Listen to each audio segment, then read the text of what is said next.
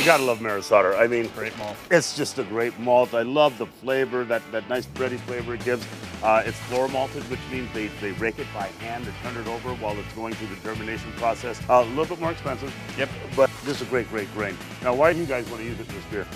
For all of those reasons, and because we get better extraction, so we get more sugar out of the same quantity of grain than, say, with the two-row. The more sugar you have, the more alcohol you Yeah, more sugar, more alcohol. You got that. So we can use a little bit less grain to get the same alcohol content. And true. that mash tun doesn't hold very much. What beer are we making today?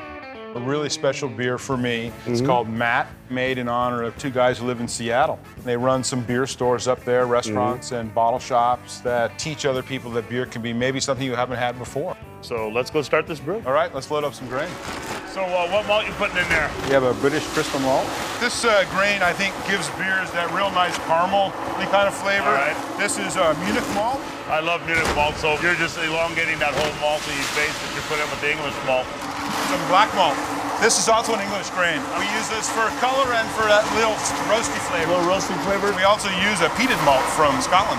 Wow, it smells like a peated Scotch, like an Islay malt. What do you got here? This is a rock malt from Germany. So this is the smoked stuff. I think that beers that were made a few hundred years ago all would have been a little smoky just because the way the grain was dried. Absolutely. That's nice. So what are you making today? We're doing a 50-54. This is our, Oh, you don't have to tell me about that. That is just simply one of my favorite beers. I love dark lagers. You know, I'm a lager lad. Awesome. You know, German background, the whole thing. What are we putting in? Dingemann's black malt and some chocolate malt from Breeze. Alrighty then.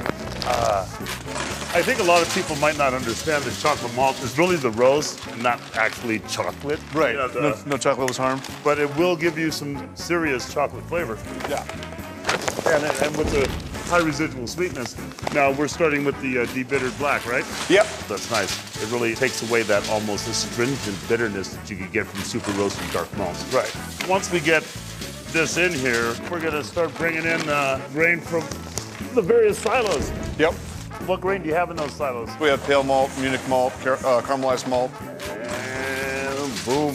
You guys are making this pretty much all the time, aren't you? Yeah, it's one of our better sellers. That shouldn't be a problem for me to get a taste. Not at all. I have one right here. Oh, gentleman and a scholar, sir. A gentleman and a scholar.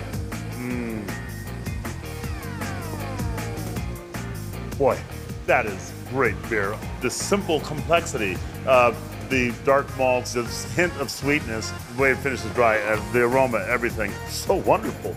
You like it, Michael? Oh, yeah, baby. Oh, yeah, I do. Me too. Just a little bit of black gold right there, Betty. I got to tell you, Yeah, I love it. nicely done. Nicely done. Thank you.